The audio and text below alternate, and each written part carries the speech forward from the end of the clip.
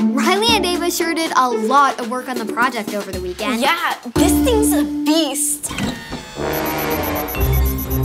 Hey, who turned it on? I didn't touch it. Don't look at me. Which one of you is Cat Novak?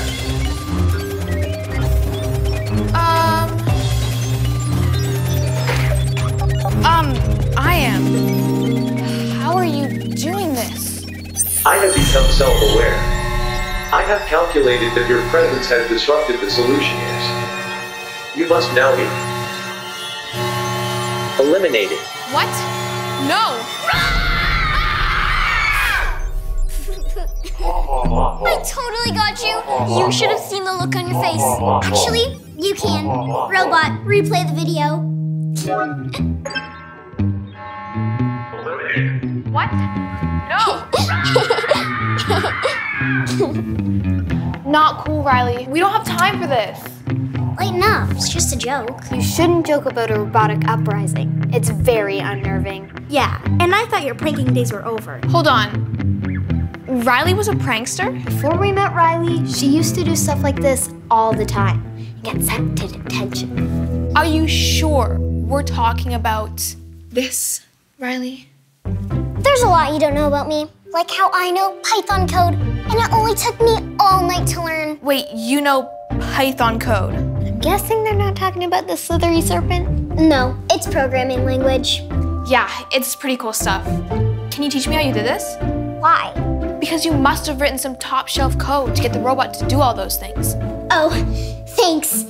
But I'm still trying to figure it all out. So, Python code, it's basically like a language the computer reads. It uses specific commands to tell the computer inside the robot exactly what to do. If you write a command wrong, you get an error message. Oh, I know all about those. But you also program verbal response. You know, like how you told the robot to replay the video. Yeah, sorry about that. You can make up for it by teaching me your code for this prank.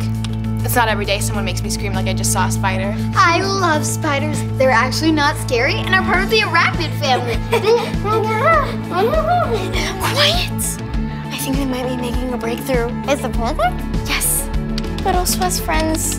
Good call. And I see you've been moisturizing. I have. Thanks for noticing. So, this is the computer script for the verbal responses. Do you think we could modify this code to get the robot to give data reports? Like if you did an info on an experiment you were doing? That's a great idea. Except I don't know how to do that. Well, maybe we could figure it out. We? Like you and I? Why not?